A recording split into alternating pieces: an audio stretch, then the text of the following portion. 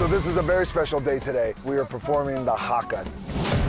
The scene opens up, it's my daughter's soccer team, and the game is tie, and we are looking to win the game, so we perform a haka. For our Polynesian culture, the haka is very meaningful. Lane Hanneman wrote it and then sent it down to New Zealand, so it was blessed by our elders. My biggest role here was making sure that that spiritual aspect was embedded into the people that I was teaching.